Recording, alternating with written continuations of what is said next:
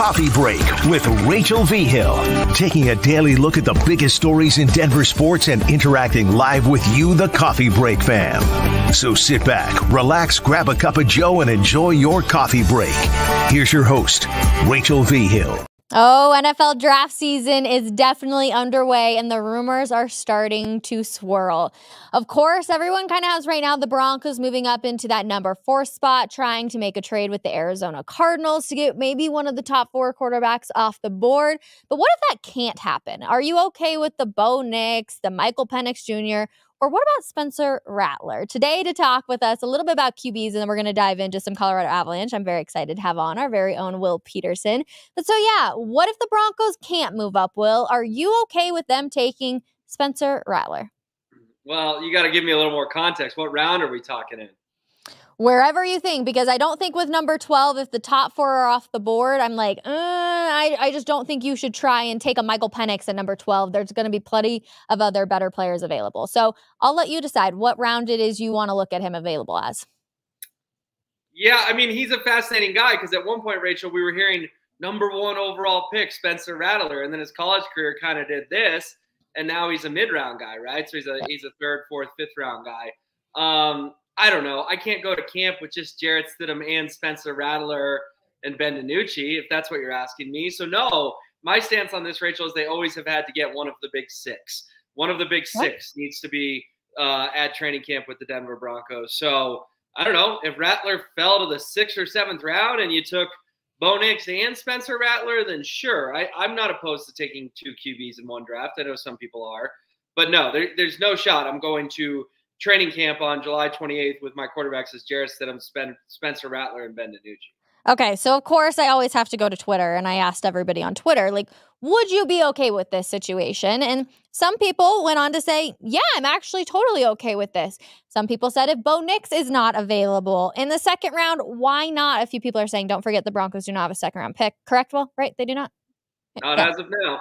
Okay, I'm like making sure I'm getting all my draft now, starting to get a little confused because I'm like, okay, how can the Broncos work their way up into that 4th round pick or that 4th pick overall? I'm kind of all over the place. People are saying, yes, draft him. Why not? Why not? A lot of people are saying, absolutely not. Hell no. There's so many mixed feelings, but when you look at what Spencer Rattler has, he's got good arm strength. He's got accuracy. I'm like, if you can get him in the 4th or 5th round, I say, why the heck not? If you can get Brock Bowers at number 12. I don't know if he'd be there, but if you can't get the quarterback that Sean wants or, that's one of those top guys, I say, why the heck not? Get him down later on, like I said, 4th or 5th round. I'm okay with that. But again, it depends on your plan. So you're okay with going to camp with Stidham versus Rattler in a competition? That's not satisfactory enough for me at the quarterback position. Trust me, I'm 100% with you. Right now, I have them trading up into the 4th round pick or the 4th pick overall with the Arizona Cardinals. That's what I want. But I also don't want you to overpay for Michael Penix Jr. and then you get nothing out of it. Like, there is a sense of, yeah, we all really desperately need the quarterback right now, but there's also the chance, Will, that it just doesn't line up that way. Like, what if Arizona decides, oh, we're not going to give it to the Broncos. We're going to go give it to some other team who can possibly trade up, the Vikings or whoever it can be that can offer more. Like, we have to realistically look at this as you can't give up the quote unquote future for also not a good enough quarterback, Yeah, but then you're probably settling for Nix or Penix at 12 because again, you keep saying, why not? But I'm going to pin you down on this. Tell me, are you okay with Rattler and Stidham as the quarterbacks on July 28th? Or are you with my plan that, no, it would be Stidham, Bo Nix, and Rattler, and you'd be okay with drafting 2 quarterbacks? I'm totally in on Bo Nix. I'm really not in on Michael Penix Jr. I do think that there is a work ethic issue that has resulted in injuries, and I just think you can maybe fly with that in college, but you can't fly with that at the pro level. So I'm really not in on Michael Penix Jr. at all. Bo Nix, I'm definitely in on. But again, if draft boards don't fall your way, then all of a sudden you're looking at a very just like serious situation where you're like, I don't want to overpay for somebody who's not worth overpaying for when this roster already does not have very much talent on it. That sounds harsh to say because these are professional athletes, but they're struggling a little bit right now, Will. Yeah, but I don't think there's any chance Nix is off the board at 12. I don't think he's going. I feel like that's overpaying. It may be overpaying, but again, you have to overpay because that's how desperate you are for a quarterback. So we can talk about Spencer. You'd rather Rattler take Bo Nix than Brock Bowers at 12. Yeah, if the top four doesn't break your way and you have to, then you have to, Rachel. I can't sit here as a Broncos fan and say we can go into camp with a career backup who started 4 games in Jarrett Stidham, Yep. 5th round pick in Spencer Rattler, and Ben DiNucci, who was playing in the XFL. Like, I just can't. I can't comprehend that being the plan. Rachel, if that is the case, they will go 2-15. They will be the worst team in the NFL, and they will tank whether they want to tank or not. So, yeah, I think you have to take Bo Nix at 12 because I think it's a disservice to Broncos country if that's your plan rolling into Dove Valley at the end of July. So you're not in on the tank for Shedeur? If that's the way it shakes out, sure. But, Rachel, think about how long this offseason has already been. And imagine telling Broncos fans we are 13 months away from finally getting our quarterback. No. The way I want it is I want to be 3 weeks away from finding out who my quarterback is, not 13 months. So, no, we can talk in October. Maybe they're 1-8 and they stink. Yeah, tank for Shedeur, whatever. Mm-hmm. But I'm not sitting here on April 2nd, 2024 and going to talk to you about April 25th, 2025. No one can plan their life 13 months out. That is an absurd idea. And I'm not saying it's your idea, but it is an idea people have. And it just has been 8 years, and I'm not willing to just pack it in for a night. This has been too frustrating. It's super frustrating, and I 100% agree with you. And no, I am not in on just saying, whatever, screw it, tank for Shedeur. That is not my point. My point is the cards may not fall for the Denver Broncos, so we're going to have to look at other options. And I do like Spencer Rattler and what he brings to the table. But yeah, you also have to look at the point of the price is right, and that is like a 4th or 5th round, if possibly even later for her or for him. But yes, ultimately, I hope and I am praying that they move up to that number 4 spot. Arizona just trades it away, gives it to the Denver Broncos. But then it also opens up the question of how much are you willing to give away, Will, to get that number 4 pick? Yeah, I mean, obviously 12 this year and then the 1st round pick next year. And then let's chat, right? Most people say, oh, it's the Trey Lance deal. You got to give up the 1st round pick in 2026 as well. Well, I don't know. Why can't we get a little creative here? Why can't I throw you a 3rd round pick this year as well? Because the 3rd round pick this year benefits a team more in the immediate future than a 2026 first. I mean, 2026 is a long time away, right? Mm-hmm. So why can't you say, hey, how do we get creative to make this work now? And then, of course, the elephant in the room is Pat Surtain II. And how big a chip is he? And the Broncos want to keep him, and I don't blame them for wanting to keep Pat Surtain II. He is their best football player. Mm-hmm. But quarterback can only impact a game so much. In Pat Surtain's second career with the Broncos, I think they're 20-31, if I have my numbers right. So he's been a great player. He's an all-pro. He's a Pro Bowler. He can go to the house anytime he wants. But he's 20-31, again, through no fault of his own. He doesn't play quarterback. He doesn't play the most impactful position in sports. But if it was this year's first and Pat Surtain II, because we're looking at PS2 as essentially 2 1s, would you do that? I'll give you 12 and PS2 for 4. Sold? Sold. Easy. Me too. Goodbye. Me too. But I don't think that's what's going to happen. I think you're looking at this year's first, so number 12, next year's first. You might be looking at a next year's 2nd or 3rd and possibly PS2. Like, they have all the cards in their hand that they can say, you want your future now, Denver Broncos, or are you going to wait another year and see what can happen? Like, I think the Broncos are going to have to give up so much to possibly get that number 4 pick. At some point, you just have to hang up the phone then, because that package you just laid out. I mean, that package you just laid out is just some people. Well, I'm sure you've heard the talk. Some people are willing to offer 3 first-round picks. I'm like, that's insanity. That is truthfully giving up, and it's a gamble. Let's be honest. Every single time you pick up one of those quarterbacks, it's a gamble. You're not getting Caleb Williams or Jaden Daniels. Like, to possibly get J.J. McCarthy, that's 100% a gamble. To give up 3 years is insanity in my books. Yeah, and in your hypothetical, you threw in PS2. So at some point, we have to distinguish how many firsts does PS2 work. Yeah, fair. My hypothetical, he's worth 2. So I'm giving you 12 this year, and I'm giving you 2 first-round picks and an all-pro player. So if you wanted Arizona, take it. If you don't, goodbye. Yeah, it's just crazy right now because we're so desperate here in Broncos country of people wanting the quarterback. And you and I are both in it. Like we said, there's been 8 years of suck, and we're like, please, we need the answer. We all thought it was going to be Russell Wilson. Didn't work out. We just got taken on a roller coaster ride. But you also you can't mortgage your entire future just to place a bet on one of these young players coming out of college. So here's what they could do. I'll give you the scenario I've laid out on 104.3 The Fan a couple times. What if they did this? We keep saying Brock Bowers or Bo Nix, Brock Bowers or Michael Penix Jr. Mm-hmm. What about Brock Bowers and Bo Nix, Brock Bowers and Michael Penix Jr.? So here's how you're going to do it, okay? You're going to take Brock Bowers at number 12 overall, get your generational tight end, look at the Final Four last year, Travis Kelce, Mark Andrews, George Kittle, Sam Laporta. Yep. Tight end is a premium position in the NFL. And then, Rachel, you're going to get on the phone, and you're going to start calling teams to get up to the start of the second round. And you know who may be there at the start of the second round? Bo Nix or Michael Penix Jr. And do you know how you do that? You say, can I interest you in a guy by the name of Cortland Sutton, who had 10 touchdowns last year and was tied 4th in the NFL? I've run this by Josh Dover. I've run it by James Marilat. I've run it by Marcello Romano. They all like it. They think Sutton in a third to get to the top of the second could land you Nix or Penix. So if we're sitting here doing coffee break on April 26th, April 27th, 28th, 29th, and I say, Rachel, guess what? They got Brock Bowers and Bo Nix and had to give up Cortland Sutton. I think most people would agree to that, but I'd be curious to hear your thoughts. Absolutely. Sign me up. At first, I thought you were saying that Cortland Sutton was straight for a second, and I was like, no way any team would ever agree with that. Oh, I'm giving you my third. So I'm using him to just move up one round. I'm just moving up one round for a guy. Yes, I understand he didn't put up the yardage, but he was 4th in the NFL in touchdowns last year. He's a big body in the red zone. You tell me there's teams who can't use Cortland Sutton? If the price is Sutton in the third to get to the second, I think you could find a buyer, and I think you could get Brock Bowers and one of the big 6 quarterbacks. We need to stop looking at it as or. We should start looking at it as and.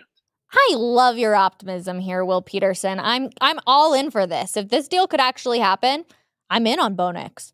I'm in on Brock Bowers. Could you imagine having a Travis Kelce, a George Kittle? I know it might take a year or so for him to really he's a solid player, don't get me wrong, but just to reach that level. But I'm totally here for that. And it feels like that's the way the NFL is going. If they can get Brock Bowers somehow, I'm totally down for it. And then a Bo Nix, that's like the best draft day ever. Or, okay, so now let's do it this way. Would you rather do those two, or would you rather move up for JJ McCarthy and pick number 4? And you're getting rid of PS2 and next year's first. Those two, for Me sure. Too. I'm keeping my future draft capital. I'm shedding another $17 million on Sutton's deal. PS2 still plays for me, and I'm still picking in the first round next year. And JJ McCarthy could be a great player. Rachel, he has moved up the board in games that have not been played. He's moved up on things like the NFL Combine and interviews. That's not necessarily a recipe for success moving forward for a guy to go from fringe first-round pick to number 4 overall. Give me my idea. Sutton in a third for Bowers and Nix, essentially, any day of the week. Man, Will Petersen, why aren't you George Payton? Can the Denver Broncos call you up for a deal? Because this is great. You just, I love this idea. Guy. Promise you that. I love this idea, one that I had not even thought of. Because, yes, in my mind, it has been either or. You can't get both. But maybe you can. Maybe everything can draw that exact same way. Same thing moving on to the Colorado Avalanche and Denver Nuggets. Maybe it's not going to be just an either or when it comes to Nikola Jokic or Nathan McKinnon winning MVP. It might be both. And you also think we might be getting 2 parades this summer, Will? Yeah, I wrote about it this morning at denversports.com. Why not get a little bit greedy, Rachel? Because here's the thing. If you went into the Nuggets locker room tonight and you said, hey, is the expectation championship? They would all say yes. Mm-hmm. If you went into the Avalanche locker room tonight and said, hey, is expectation championship? They would all say yes. Yes. So by me and the fans saying, hey, our expectation is also championship, we're not putting an unfair burden on any of these guys. I guarantee you the best players on both teams would say we want a championship. Someone's got to win it in the NBA. Someone's got to win it in the NHL. I know it hasn't happened in the same city in forever and ever. But I'm just saying, let's get a little greedy, and let's not just hope for 1 parade this summer. Let's hope for 2. Now, I will give the caveat that it's already the pushback I'm getting. Well, what if there's a big injury? What if they lose in an epic series in a Game 7? Yeah, that stuff could happen. I mean, we're knocking on wood about the injury. And Game 7 losses happen. They do. Could the Avs lose in overtime in a Game 7? Of course. Could the Nuggets lose in overtime in a Game 7? Of course. But both these teams have proven in the last, 21 months that they are capable of winning titles. And I think, Rachel, there's a chance we get 2 parades this summer. Not just one, two. And I'm totally down for that. The Avs, though, are the ones that give me a little bit more anxiety when we start to think about the future. Obviously, they lose last night to the Blue Jackets. It wasn't a solid game, but when you have almost 50 shots on goal, you would think that a few more would go in besides one. But, Will, it kind of does feel like, and this is the exact same thing that happened during the Cup run, it feels like there's a bit of a goalie issue, and that's our Papa Murphy's question of the show. Is there a goalie issue with this Colorado Avalanche team? That's tough for me because Georgiev has proven or wants to be proven to be the guy, right? Yeah. And remember, Rachel, when we started the season, Justus Annunen was the 4th string goalie on the Colorado Avalanche. Pavel Francouz, the hope was he would be back. Prosvetov, the hope was he would be the backup after Francouz. And Justus Annunen was thought of as a bit of an afterthought in the Colorado Eagles organization. So I just can't get on board with saying, hey, 5 months ago, this guy was our 4th stringer and in our minor leagues, and now he's starting game 1 of the Stanley Cup final.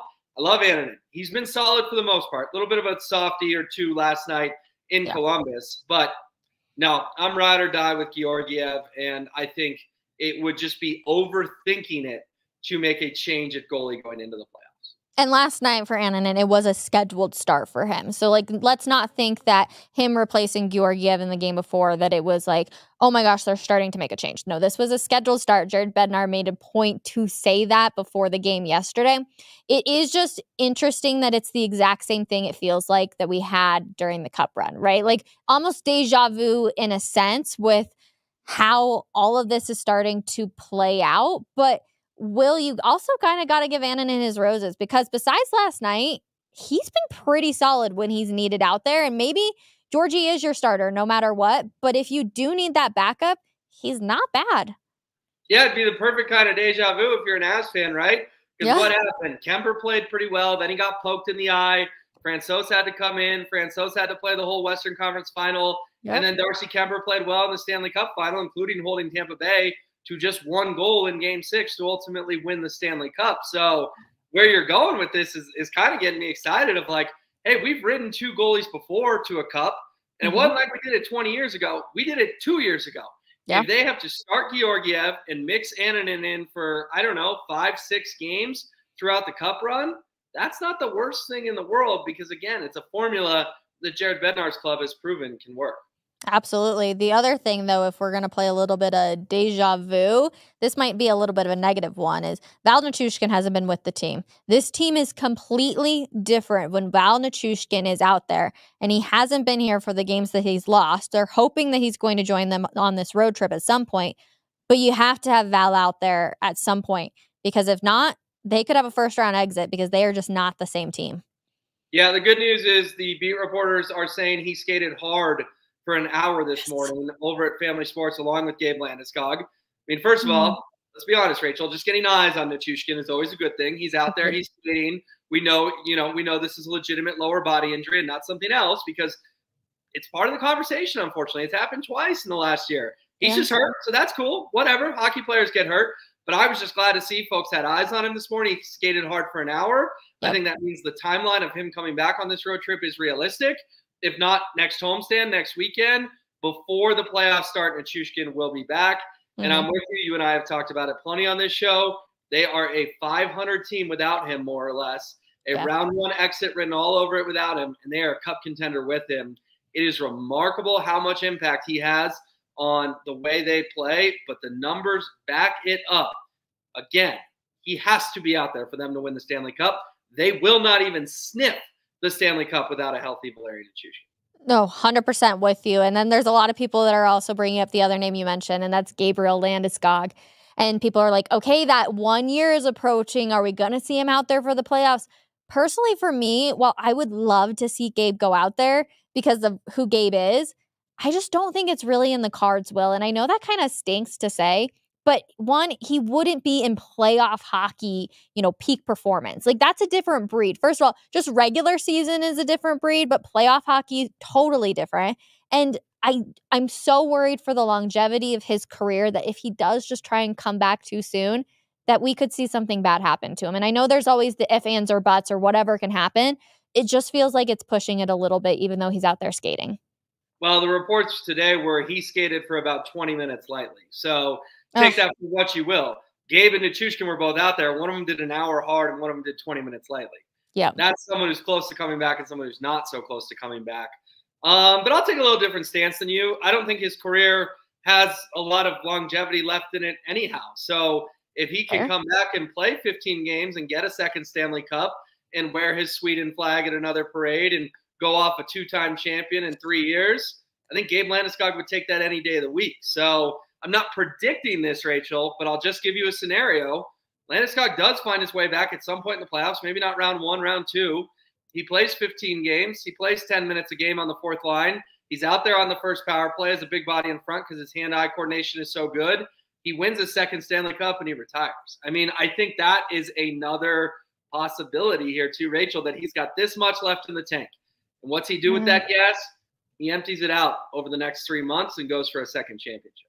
Then is it retirement? Do you see what could happen? It's almost like you would use him as a Curtis McDermott to be like the fighter, right? Like Gabe was one of the fighters on that team, but the speed, I just don't know if it's going to be there. And that's where I'm like, yeah, to bring him back, I get it, the name, but we can't put Gabe Landeskog and Curtis McDermott in the same sentence with a straight face. Come on now. I'm just saying you need a big body because he's not going to be that fast. Like he's not going to be fast, but I think power play 1, he's invaluable. I think you put him out there in front of the net, he can score 5 goals, garbage goals, tipping goals. You know, that's what Gabe does. I mean, that's frankly what he did 2 years ago. Those 20 games were the only 20 games he played after the knee surgery in March.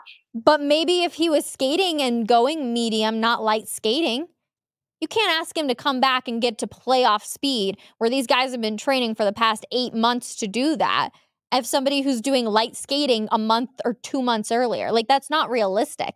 Maybe if you want him to be a big body, and yes, Gabriel Landeskog is a much better player than Curtis McDermott. I'm just saying that. But maybe if you want that big body, sure, just to have him out there. But the speed's not going to be there.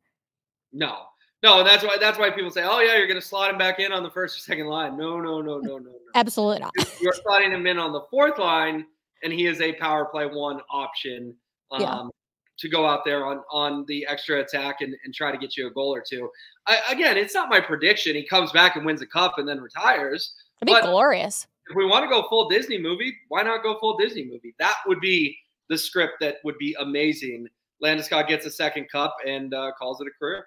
Have a day. Okay, I always like to read any of the comments. Some people are down to get Rattler. I'm just saying over here. And then other people are saying trading back gives us a second round pick. Knicks will be there, so why not look at him? I'm trying to read some of these other ones. Knicks and Penix are not falling past 16. Interesting. I feel like they're not going to go before 16, but maybe that's just me being a little down on them. Aside from Caleb Williams, are any more special than whatever crap will be hyped up next year? It's a fair point by Ted in the comments too. So there's always a lot of interesting, looks at all of these players as they get ready to go into the draft and have that happen. Will Petersen, if you had your dream scenario right now, last question, which one? Are you going with the 2 picks? Is that like your dream scenario? No, my dream scenario, Rachel, is that they get to 4, but it's not McCarthy. My dream scenario is they get to 4 and it's Jaden Daniels. Because don't forget, Tom Pelissero of the NFL Network is reporting the Commanders really like McCarthy at 2. Okay? And there's reports the Patriots like Drake May at 3. So if you're making me pick dream scenario, Jaden Daniels is the next quarterback of the Denver Broncos with the number 4 overall pick. Me too. Sign me up for that one immediately, but there will, of course, be plenty more options as everybody gets ready for the draft and the Avalanche heading off to the playoffs. It's going to be here before we know it. Will Petersen, an absolute pleasure having you on. I appreciate you, my friend. See you, Rachel. All right. That was so much fun, you guys. I always love debating with Will. He always hands it back to me, which I love to be able to give my opinion and some insight too. I'm kind of in on Spencer Rattler, but again, only if you're looking at him in that 4th or 5th round to bring another backup QB. So let me know how you are feeling in the comments. As always, we will be back tomorrow, 12 p.m. for another episode of Coffee Break. Make sure you check out Orange and Blue today as well. That's 4 p.m. with Cecil and Mace. And then if you are watching us on YouTube, subscribe, like, comment down below. That way we can get out to more Denver Broncos fans, Colorado Avalanche fans, etc. I appreciate you all. Thank you so much for spending a little bit of your day with me, and we will see you guys tomorrow. Get back to work, everybody. Bye.